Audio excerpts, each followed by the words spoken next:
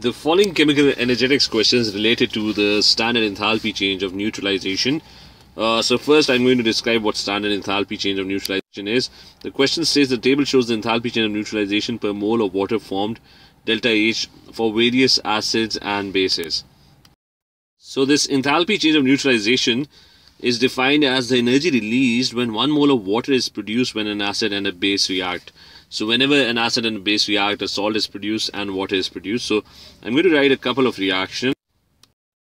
So here are my examples. For example, you have NaOH, which is a base, reacting with HCl, which is an acid, and it produces salt.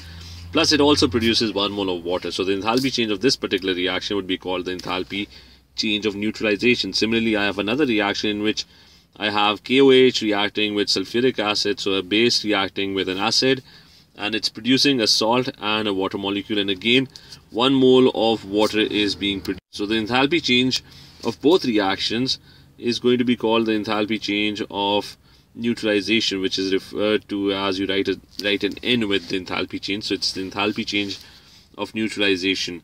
Now what's important is that whenever an acid and a base react, the enthalpy change is always going to be exactly the same. It's always going to be, the enthalpy change would almost be equal to minus 57 kilojoules per mole. And the reason why it's always going to be exactly the same is because in an acid and a base reaction, this sodium ions and these Cl ions are basically spectator ions. Similarly, in this other acid-base reaction, this potassium ion and this sulfate ion are spectator ions. What's actually happening every time an acid and a base react is that an acid produces H+1 ions and a base is basically the source of OH-1 ions, and when they react they produce water. So in each acid-base reaction, the rest of the ions are actually spectator ions. They're not doing anything. What's actually happening, what the ionic equation for the reaction is, that the acid produces H+1 ions, the base produces OH-1 ions, and the reaction that happens is that that H+1 reacts with OH-1 and it produces water. So every time it's the same reaction that's happening, hence the enthalpy change is always going to be exactly the same. But there are a few exceptions, and those exceptions are that if you have a weak acid, so for weak acids or bases, so for weak acids and bases, the problem is that they don't ionize fully. So some energy is needed for ionization because they're not going to readily produce H+1 or OH-1 ions. So for example, you have ethanoic acid, which is given as an example over here as well. So if you have ethanoic acid is not going to produce a lot of H+1 ions. So some energy would be needed to ionize ethanoic acid, so it produces H+1 and OH-1 ions. So for weak acids and bases, some energy is needed for ionization.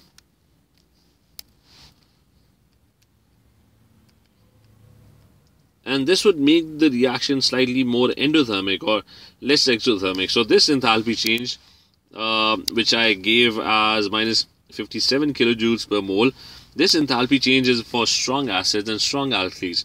So for weak acids, some energy is needed for neutralization, which would make this slightly more endothermic. So this for weak acids and weak bases, the enthalpy change would actually be slightly less than minus 57 kilojoules per mole, because some of the energy would be used up for ionizing or producing H+1 and OH ions. Strong acids, on the other hand, they produce H+1 and OH ions readily. Now if you look at the options, and if you look at the first option, you have hydrochloric acid. Hydrochloric acid is a strong acid.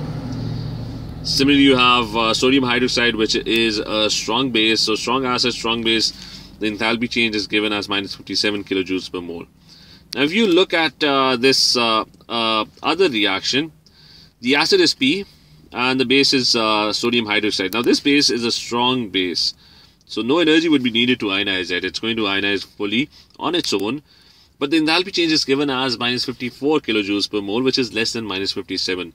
What that suggests is that this acid is going to be, a weak acid. P is going to be a weak acid, because the enthalpy change of the reaction is not actually minus 57 kilojoules per mole as it should be for strong acids and strong bases. It's actually lesser than minus 57. Hence, P must be a weak acid. Similarly, if you look at the third option, hydrochloric acid reacting with Q, and it's produced, and the enthalpy change that's given is minus 52 kilojoules per mole. So this is a base over here. Now Q must be a weak base because hydrochloric acid is a strong acid. So since the enthalpy change is coming out to be less than minus 57, which means that one of the acid or base must be a weak acid or base. Hydrochloric acid is a strong acid, so this base over here would be a weak base. Now if we look at this fourth option, the acid is nitric acid, which is a strong acid. The base is R, and the enthalpy change is minus 57 kilojoules per mole. Now the only way you can get minus 57 kilojoules per mole if your acid and base both are strong acids. So nitric acid is a strong acid. So this base over here, which is R, must be a strong base. Now the way you can figure out whether an acid is a strong or weak acid, generally organic acids are weak acids. So this weak acid over here, this P over here, it must be an organic acid.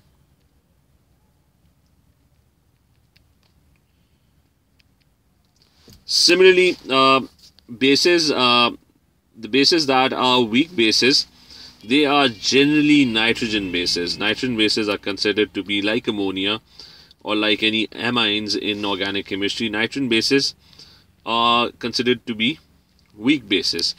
So I'm going to look at the options now, and he's asking what are P, Q, and R. So P was a weak acid, so it must be an organic acid. So over here I'm given two options for P: ethanoic acid or sulphuric acid. Now sulphuric acid is a strong acid, so I'm going to cut that out. That can't be the correct option because P is a weak acid, weak acid. So ethanoic acid would be the correct option. Q, on the other hand, is a weak base. It must be a nitrogen base. So I'm going to cut out sodium hydroxide because sodium hydroxide is one of the strongest bases. So ammonia would be the correct option. And if you look at R, R is a strong base. So a strong base, generally group 1 oxides and hydroxides are very strong bases. So I'm going to cut out ammonia for R because ammonia is actually a weak base. And if you look at the options now, the only option that fits the above description is going to be option A. That P is a weak acid, Q is a weak base, and R is a strong base. Hence, option A is going to be the correct option for this question.